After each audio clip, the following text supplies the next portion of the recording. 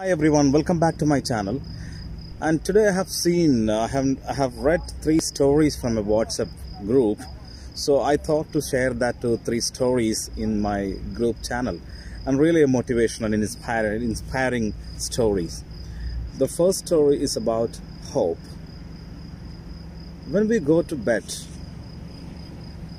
we have no assurance to wake up the next morning, isn't it? But still we keep alarm for tomorrow. That is the right example for hope. Okay, my second story. Once in a village, the people decided to pray for rain. All right. So on the day of the prayer, all people gathered, but only one boy who came with umbrella. That is the true example of. Okay, dear viewers, and now I'm going to my third story. When you toss a 1-year-old baby in the air, he laughs at you because he knows his father will take care of him.